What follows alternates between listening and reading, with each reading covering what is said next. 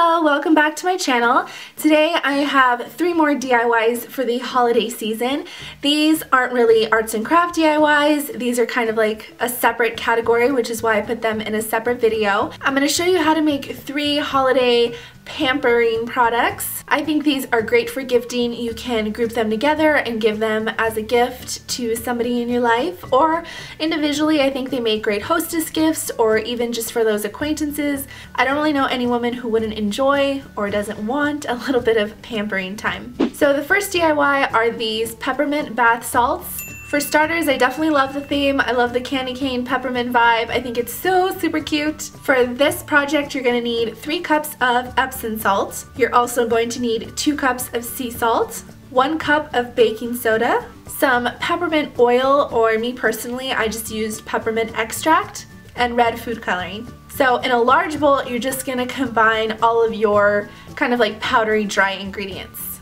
So you're going to put the Epsom salt, the sea salt, and the baking soda. Step 2 is to go ahead and add your peppermint oil or extract, whatever you went with. I used about 15 to 20 drops, but go with what you feel. You want to stir that in there, definitely make sure it's evenly distributed. And to get that candy cane vibe, you're going to separate your bath salts into 2 different bowls, equal parts. It doesn't have to be super specific, but you're essentially going to only add the red food coloring to one of those. I used about 4 to 6 drops, but again, whatever works for you. I would say definitely don't use too much. It's not going to be as red as a candy cane, and if you make it that red when you put it into the bathtub, it's gonna like be too much color. You're gonna start seeing it seep and stain, and so none of that's good. So just put a little bit, they'll get the idea. And then last but not least is of course packaging. I chose to put mine in little mason jars. You want to layer your bath salts, white, red, etc., and then decorate them however you feel. I think it's super cute if you wrap them in twine.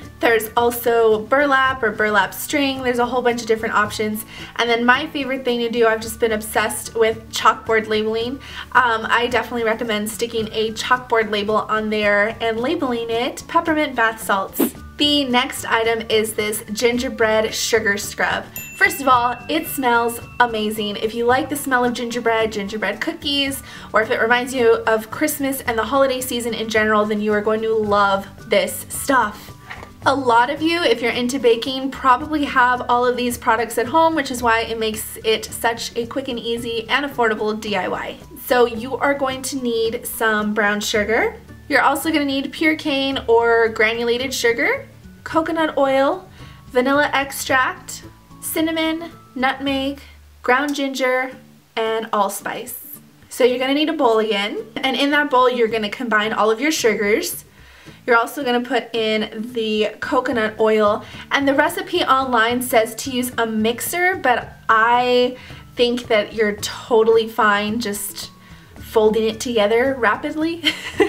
I don't personally own a mixer, and I couldn't seem to find my hand mixer. I might need to buy one of those pretty soon here, but I just went ahead and did it by hand, and I think it turned out just fine. Obviously it's going to be coarse, which works because it's meant to be a scrub. Once you have that all incorporated together, you're going to add your vanilla and then the rest of your spices. So like the nutmeg, the ground ginger, all that stuff. And again, you want to mix that together so that it's evenly distributed, and you should start to see it kind of get fluffy and a sort of whipped texture. And last but not least, go ahead and put it in a jar. I went with a small mason jar again, and instead of doing a chalkboard label, I thought it would be so much cuter to have a printed label. This one, I think there's a lot more information to say. You can either put the ingredients on one side and a little gingerbread on the front. Another option that I think is really cool is to explain what it is or how to use it, because let me tell you, using this on your lips is absolute heaven, and you're gonna have to like struggle not to eat it up. Then again, all these ingredients are edible, so it's not the worst thing in the world.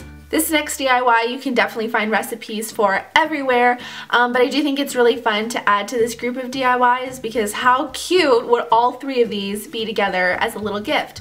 So it is a DIY bath bomb. To add a little holiday flair, I decided to title these snowball bath bombs. You know, like if you're throwing a snowball bath bomb, you get it? For this recipe, you're going to need baking soda, Epsom salt or sea salt, castor oil or vegetable oil, food coloring, water, and if you want to add any essential oils, then you can totally do that. And then you're going to need some kind of mold. So you can buy a soap mold, or for me, I actually found that using a hollow ornament is much easier. You're gonna wanna mix all of your dry ingredients together first, and the tricky part about this is that when you're adding your wet ingredients, you need to do it very carefully, because you can end up activating the citric acid and then boom, your bath bomb is done. Some people recommend using a spray bottle to do this, but I find that if you're just super duper careful and put it in there slowly, that you'll be totally fine.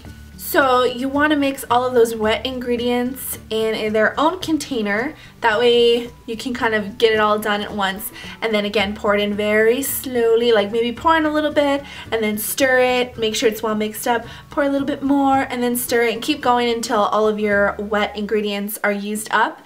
You're going to notice that the powder starts to clump together and it's kind of forming a different texture. That's when you know you are good to go. And you can put it into your soap mold or your ornament mold, or if you found some other kind of mold that you're interested in, you want to put it in there, press down really hard, make sure there's not a lot of like gaps or air bubbles, and then smush it together and let it dry. I heard that you can pop them in the fridge. A lot of tutorials or recipes said pop them in the fridge for 3 hours and you should be good to go. I'm one of those people who's like, no way man, has to be overnight.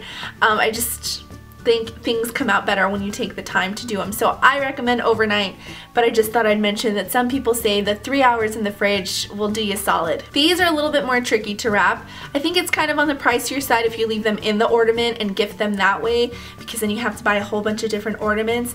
And if you do the mold style, then that's even harder because you can't just give somebody the mold. So I really like the idea of putting them in a little plastic baggie. Another cute idea is to use parchment paper or even like an old brown bag from like a shopping store bag, because I feel like it kind of gives it that lush vibe. So if you want to get like a store bag, a brown one, if you want to get real fancy, you can print out all the ingredients on a sticker and stick that on there as well.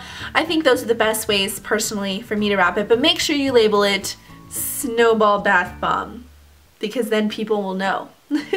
Alright, so those are all the DIYs for this video. I hope that you guys enjoyed it. If you did, be sure to give it a thumbs up. Leave me a comment down below, of course letting me know which one is your favorite, or if you have any other holiday inspired DIYs, because I am still on the hunt for a couple more. If you ever recreate any of the stuff I do, I absolutely love it when you guys send me photos, and you can do that using my Twitter or my Instagram or my Snapchat. And the links to all of those, or the handles to all of those, are down in the description box. Down there you will also find all of the ingredients that I used and the specific measurements for those ingredients. So be sure to check out down there. As always, thank you guys so much for watching, and I will see you in my next video. Bye!